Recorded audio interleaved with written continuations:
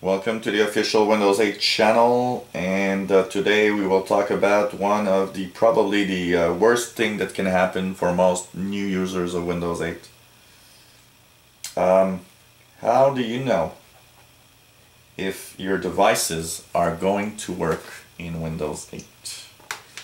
That's the biggest problem. And a lot of the time when you buy a new computer, we rarely buy new stuff with it. Most of the time people just, change computer because the old ones died or it's just too old and they're, thinking, well, it's time to change for something new. And the major problem is that what you have at home might have several years. So you might have that 6 or 7 year old or 10-year-old printer. You might have that 7 or 8 or 10-year-old device like a webcam or whatever. The main problem in Windows is the fact that drivers for new devices are there because most of the time the manufacturer of that device took the time to write a new driver. One of the probably the biggest complaints of Windows users to Microsoft is, hey, bought that new computer, my printer doesn't work. The problem is that most of the time it's not the fault of Microsoft, but the fault of the company that makes the device. They need to do a new driver to make sure that it's going to work on your computer. And the problem is that sometimes companies, and not just sometimes, very often, companies are just going to say, hey, that's a $60 printer. You've had it for 5 years. It's time for you to buy a new one. And that's really unfortunate because I think there should be a minimum time for all companies to actually support their devices, whatever the price that you pay. I understand that a $40 printer is not interesting, especially because they have to put that tech guy, that programmer, do a driver for something that's not on sale anymore, that people can't buy anymore. So it's not interesting. And unfortunately, that happens a little too often. So how do you know if a device is available for Windows 8 for install? Just check on your device what is the device in question. For example, we'll go into the Google here, the Google page. I have an HP printer, okay? And my HP printer is a P1505 printer. That's a small laser printer. So I do P1505 and show you what it looks like. So this is the little printer I have. It looks like this. You need to check with the manufacturer. So I know it's an HP printer. So what I want to do is actually go down, click hp.ca or search for Google for the HP, HP company. And once you are on the HP page, we'll go here at the top. No, let's go. Is there any HP page? Yeah, here we've got HP LaserJet right there. So here's a computer, the printer of sort. Most of the time you'll have support. On the top you see support and drivers. I'll click there and then we'll enter in the little search box LaserJet P1505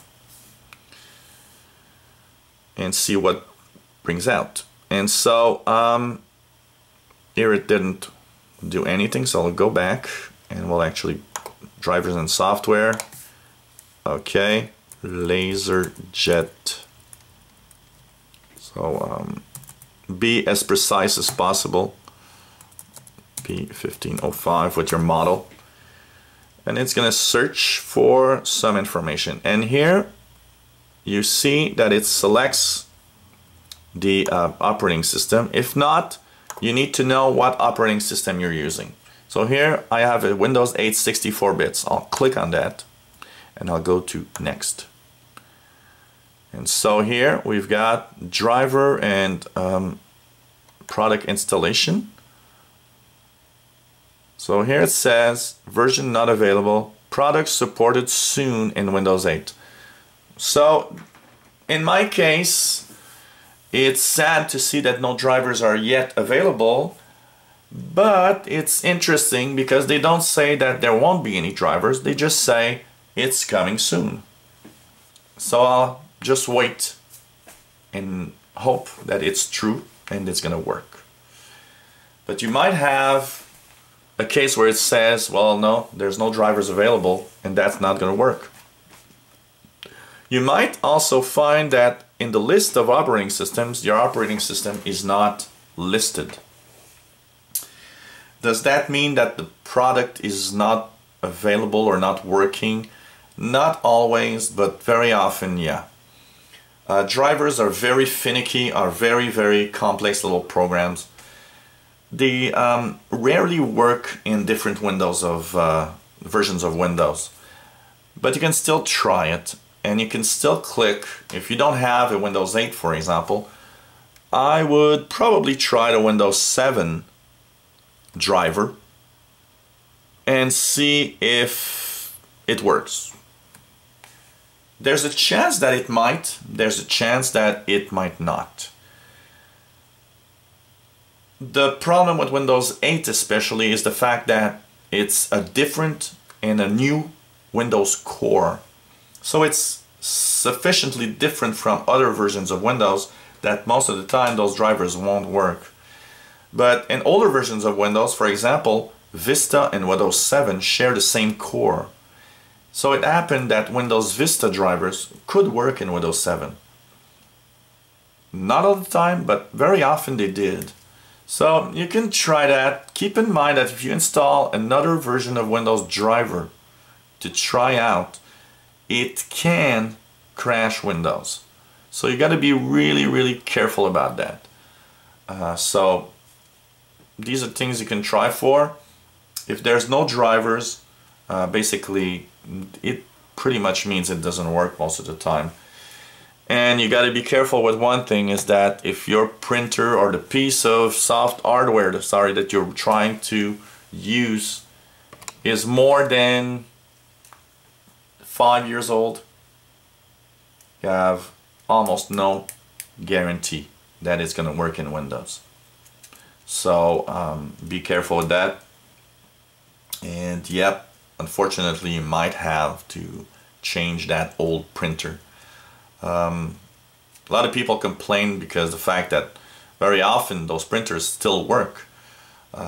Like here, if my printer didn't have a driver, well, it still works very well. And I don't understand, like a lot of people, I just don't understand why I should part from my printer. It's really unfortunate. So unfortunately that happens. And it often goes with the price. I've noticed that more expensive hardware tend to be supported longer. So an example is a $500 laser printer from 5 or 6 years ago has a good chance of having a driver, while a $40 printer of 5 or 6 years ago probably will not have any drivers for Windows 8. So gives you also an idea, but it's not a guarantee. I've seen $1,000 printers have no drivers for new versions of Windows. So hey, whatever the hardware is, first thing you should do, find out who is the manufacturer. Google it, and then look for a model number of some sort on the device itself, and try to find drivers. That's the best thing you can probably do for old pieces of hardware. And if you have really that special hardware that you need every day, doesn't work, and it's just either something that's out of production or something that's so expensive that you just don't have money to buy a new one, well, look for an old computer. Maybe look around your friends, maybe someone has an old computer with an older version of Windows, and you can use that instead. But it is unfortunate that there's not that much support for old devices in Windows. This was a quick little video explaining what to do with your old devices, if you can install or not, how to know if they're going to work in Windows 8. Of course, one of the first things that I didn't mention, but just plug it in and see if Windows 8 has its own drivers. That can happen also on the devices like these. You just plug it in and look at Windows if they have a driver or not.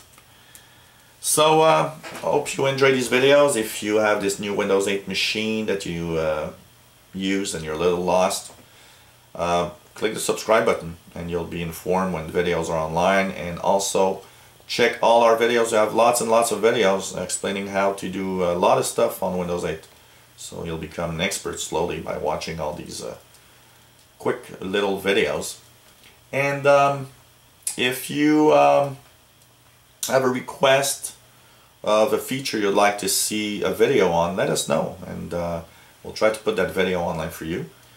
And of course, if you have comments or questions, never hesitate. There are no stupid questions.